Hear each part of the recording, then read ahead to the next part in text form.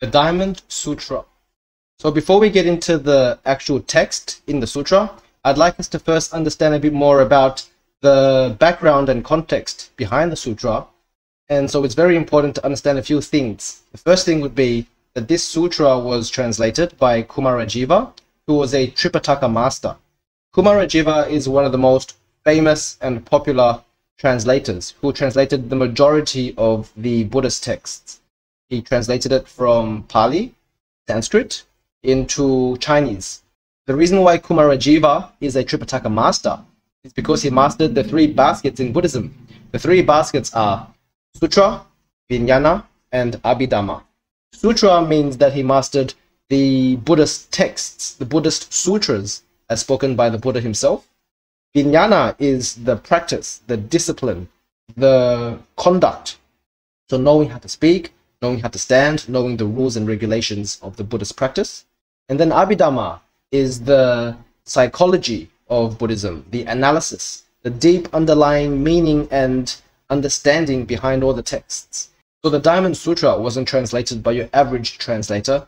He was a translator at the level of Tripitaka master, meaning he was very, very well versed in Buddhism. Let's get into a bit more about the background.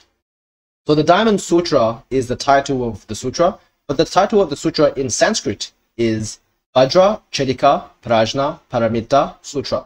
And this is very important because if we understand the Sanskrit term, we can actually understand the sutra in a deeper meaning. Vajra is diamond, so that's where the Diamond Sutra comes from. It's also the Vajra Sutra in short, so the Diamond Sutra. Vajra means diamond, Chedika means cutter, Prajna means wisdom and insight, and Paramita means perfection, or also crossing onto the other shore. So Vajra Chedika means the diamond cutter, Prajna Paramita means the perfection of wisdom. It can also mean using wisdom to go to the other shore. So the full name of the sutra is actually Vajra Chedika Prajna Paramita, which means diamond cutter, perfection of wisdom. So the diamond cutter, what is it cutting? It's cutting the illusions and ignorance using Vajra, which is diamond. So the diamond is a symbol of the wisdom that we are using to cut this ignorance and illusion. So this sutra is one of the most popular sutras in Buddhism and has been memorized and chanted by many Buddhists and practitioners since the 5th century, and they use this to meditate on illusion and perception, the illusory nature of life, as well as the perception being right view. What is the right perception?